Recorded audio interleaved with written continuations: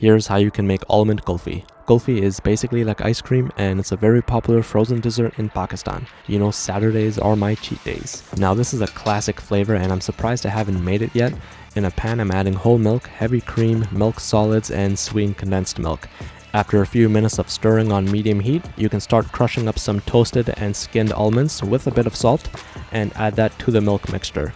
Now reduce this on low to medium heat for about 45 minutes until it becomes pretty thick. Then you can pour this into any mold you wish and have it frozen for at least 8 hours. And that's it. Enjoy.